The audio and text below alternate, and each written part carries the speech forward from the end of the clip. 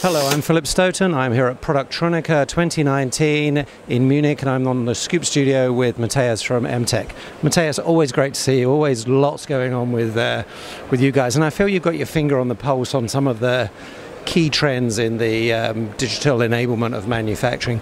Tell me what you're seeing going on, and tell me the kind of projects you're working on and the products you're bringing to market. Yeah, so basically since we met last time, last Productronica, we've had tremendous development.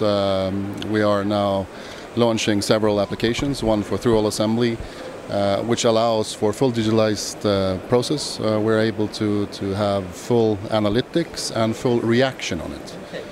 So real closed-loop machine learning, and with a lot of AI, of course, with full SPC, we can actually create understanding of what happens in the processes now in a way that we weren't able to do before. So yeah, and for me that's really interesting. And when I look at the digitization of electronic manufacturing, I guess we started with the SMT line, but the SMT line's very consistent, very predictable, and we know how it all works. So it was really a question of getting every machine connected, getting it talking to the host, and then building value on top. This is more about the processes that were discrete, were done by people, had paper instructions, were very analog, and actually moving them through the digital revolution. How's that process going? Really good. We have one of our key projects. We managed to reduce the lead time by 90%, a fully digitalized process, with full traceability, full single piece flow, and at the same time helping the operators for a much better workplace.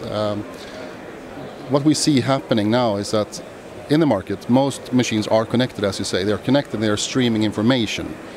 But from information to analytics and actually reactions, we're seeing that happening now. And we are preparing, we are capable of connecting any type of machine, not just our robots, but any type of PLC, any type of SMT machine.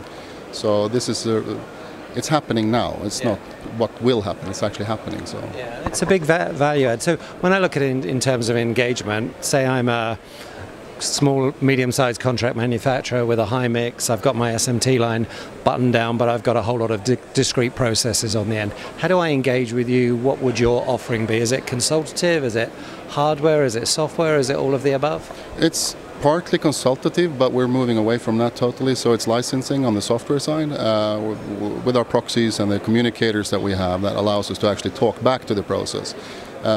We have our software suite, which we can go step by step. It's very modular. It's like a puzzle, basically. So we look from the use case of what we want to achieve. So having a dashboard is the simplest thing in the world, but actually to have a reaction to highlight for the operators what would the next probable error be, and we're able to do that now.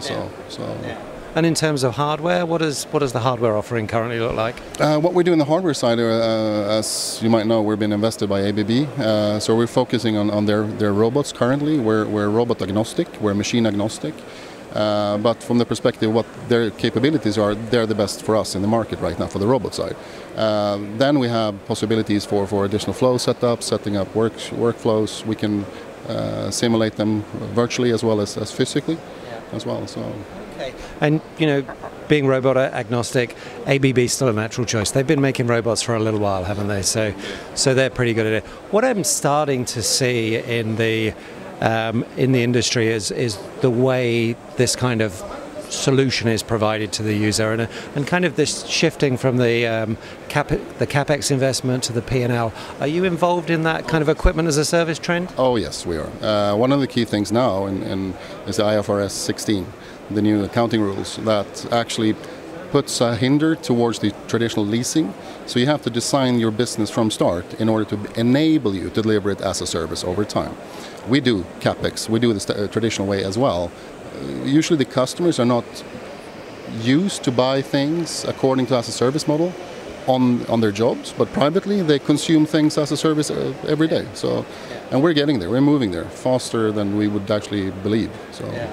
And that's an interesting part of the trend of digital transformation. The other area I'm seeing, which is really interesting, is where the data is not just used in manufacturing, it's used upstream and downstream. So the idea of connecting supply chains, accelerating procurement, all those kind of things is really valuable to an EMS company. Yes, it is. I think also what we're going to see is that we're going to see insurance companies coming in doing risk assessments on actual forecast, on actual process performance, being able to price products according to the risk levels. We're going to see a completely new business models happening based on this as well. We get visibility in the supply chain, we're able to plan it and distribute information at point of use at the second we're using it. And it's interesting, I think, when I look at the trend, and we've been talking about this at several Productronica, so Industry 4.0 is not a new phenomenon, but we started with disruption, I think we went through confusion, now we're at clarity and action, and that's really exciting. That's a good way to put it. And I think what is happening now is that the technology has matured, people are maturing, the business models are maturing, and we actually start to see that, okay, now we have data lakes that are flooded. But what do we actually do with the information? How can we create valuable and value-providing analytics and reactions to it? Yeah, and it's taking data, creating intelligence, and making better, faster decisions. That's the key. Mattias, thanks for stopping by. Thanks for elaborating on all the developments in your business. Good luck with those, and we'll talk again soon. Thank you. Thank you.